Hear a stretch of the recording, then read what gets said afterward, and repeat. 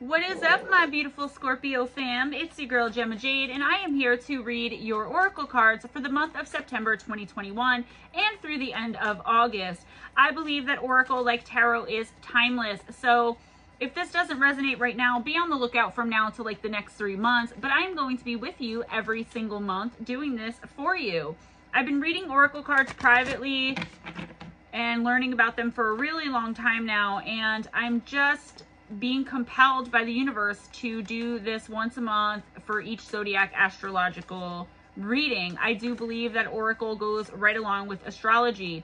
So you are watching this because your sun is in Scorpio.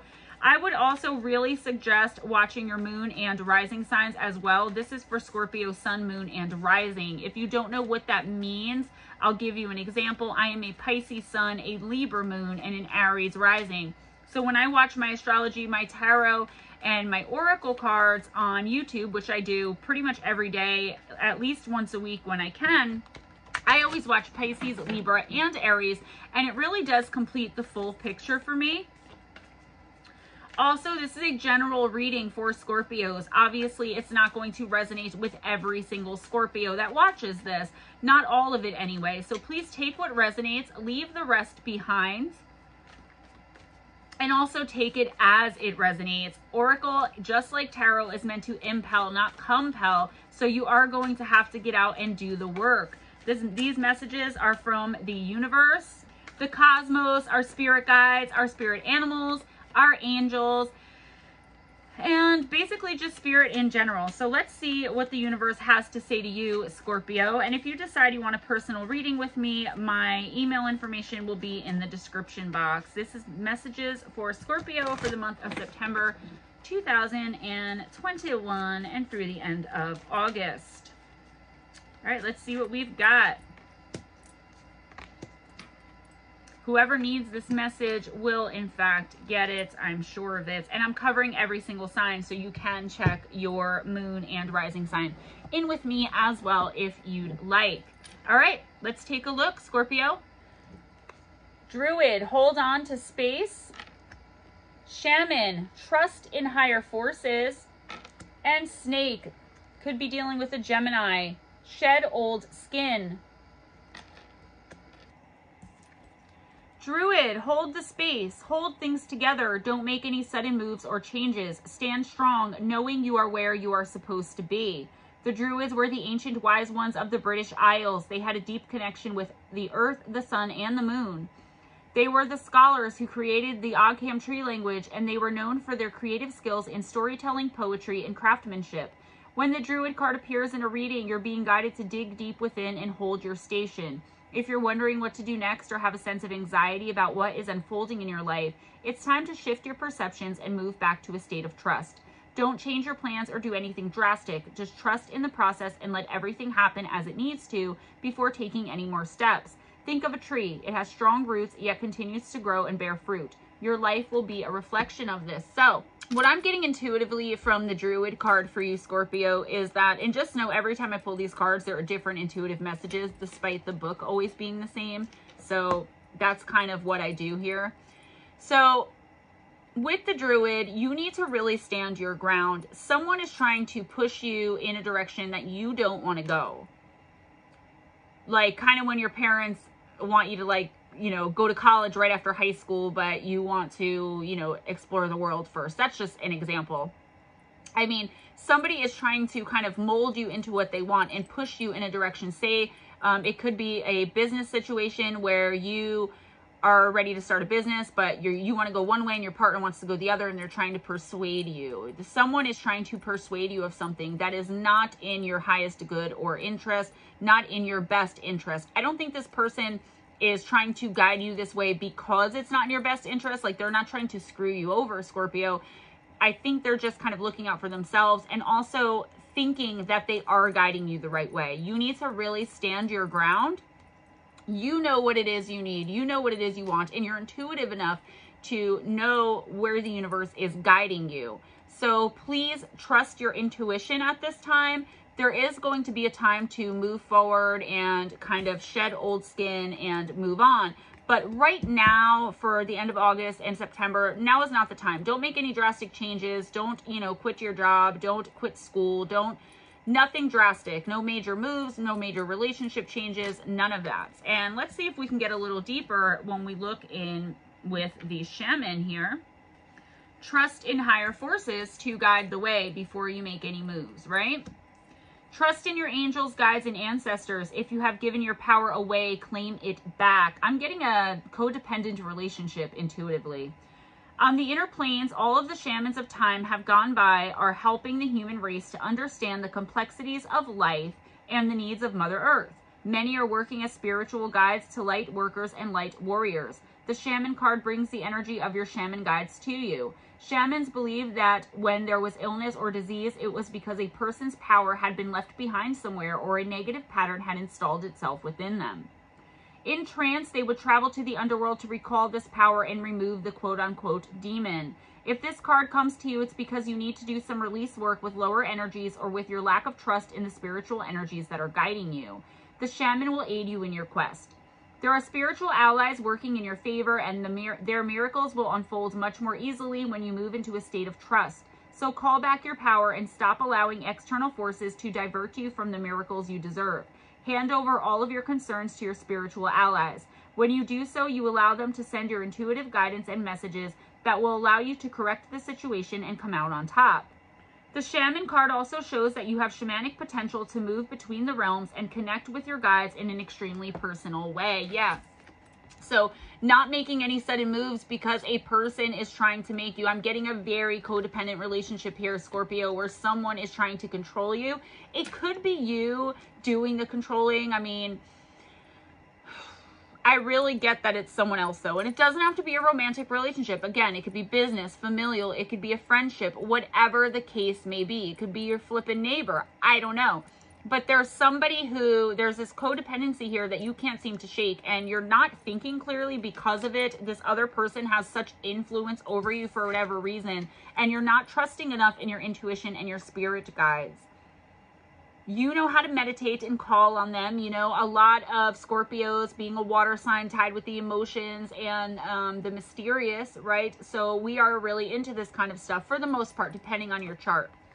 But this is telling you, do not make any sudden moves. You need to start meditating, do yoga, just spend some time out in the fresh air, Mother Earth, in the water, right? If you live by the beach, now would be the perfect time to go and put your feet in the sand, in the wet sand, and just dig in under the moonlight.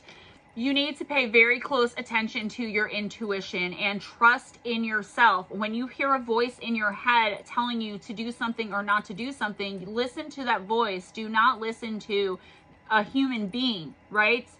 You have a lot of powerful energy behind you right now. The druid, the shaman, you're becoming the snake, getting ready to shed whatever this is. But for right now, please, I beg of you, pay attention to your guides. Pay extra attention, I'm getting intuitively, to your dreams too. The situation you're in now, you may feel like you're stuck in, Scorpio, but you are not stuck in it. You're doing the smart thing by sticking around, waiting to see what the universe presents to you, because the universe right now wants you to stay where you are for some reason. There's some lesson you have to learn from whatever this toxicity is.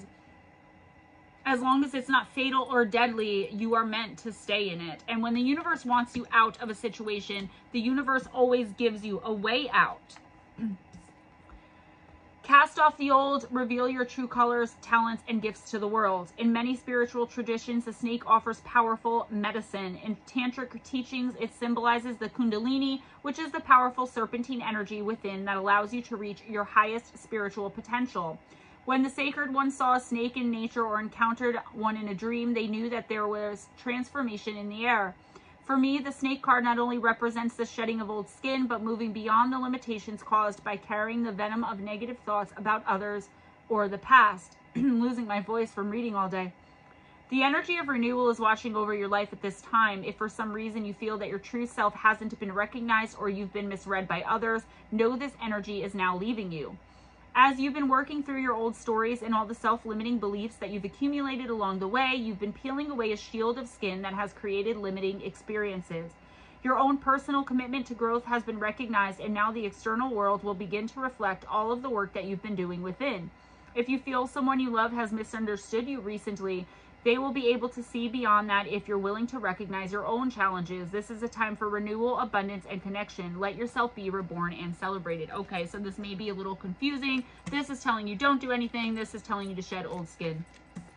This is more talking about your inside, Scorpio. Getting back your soul pieces. When we're in codependent relationships like this, we lose pieces of our soul. And I want to explain, I tried to remember to do this with other cards too. The book reading may be a lot different than what I'm picking up intuitively, but I read intuitively because I can channel. And so if it's a little confusing, just bear with me. In a relationship that is toxic, no matter what kind of relationship it is, we lose pieces of our soul and pieces of ourselves. You're forgetting who you are. You're feeling stuck. You're thinking this is the only way to live. That's why you're not thinking clearly enough to make any sudden moves right now. Your guides are going to come in and start guiding you. They're watching you right now, but they're not going to help you, and the universe is not going to give you opportunity to move on from this situation until you've learned the lesson your soul needs to learn. We're all here because our soul is on a mission, not our body, is not our human self, right? So eventually, in the next few months, you are going to come to some kind of conclusion and make a rational and reasonable decision on what to do about this, and you're going to be able to move forward. Your guides are going to help you. Listen, like I said, for voices, something telling you, not to do something or do something. Sudden thoughts. Look for the snake. Listen for the hooting of the owl. For some reason, that's what I'm getting. I see the owl on this card. Very powerful, very wise. And then you will know that your spirit guides are with you. You are eventually going to shed this, and you're going to become so much stronger because of it. You are undergoing a transformation, Scorpio. You're undergoing an emotional and internal transformation right now, and you need to just wait it out. Work through the hurt and pain. But remember, sometimes we have to play the fool to fool the fool who thinks he's fooling us. And that's exactly what you're doing. You're kind of giving someone enough rope to hang themselves, pardon the expression. But once you learn from this experience, and you're very close, it's going to happen the end of August through September, you are finally going to learn the lesson you're supposed to learn by being in this miserable job or relationship, or having to deal with this miserable family member, whatever the miserable situation is that you're in right now. You are going to be moved out of it within the next month, maybe 2. I would go forward like 3 months, but I'm seeing September. I'm hearing September, and you are going to come out so much stronger, so much smarter, so much more in tune with yourself. I'm going to pull an Oracle of the Mermaids card because they are a card of action. They're just a cute little card that I like to throw in at the end of my readings. Just something unique that I do that makes my readings my own. I'm forgetting how to talk. I've been talking up a storm all day doing these readings. All right, Scorpio, let's see what the final message is, what your action message is. Falling in love, kissing the divine in another and in yourself. You are going to have a soul connection and meet a romantic soulmate once you shed this situation with the help of your spirit guides. Look in September, like I said, intuitively, if you come across someone that you just feel a connection with, I would just go for it. Obviously, don't cheat on someone if you're in a relationship. That's a part of shedding the skin. But there is a soulmate coming in for you, Scorpio. And I normally don't do this, but this card number is 20. And I'm being told for you to look out for the number 20, whether you see it on a license plate in front of you, at the end of a phone number, whether it keeps popping up, it's 420, 520, 620, whatever. When you see the number 20 randomly, you will know that you are on the right path to this. And this love is coming in for you, Scorpio, true love. That's all I have for you. I really hope this helped. If you want a personal reading with me, my email will be in the description box. I really hope to see you again. I hope that you enjoyed this reading, and have your best day, have your best night, and I will see you next time, Lord willing. Mwah. Bye-bye.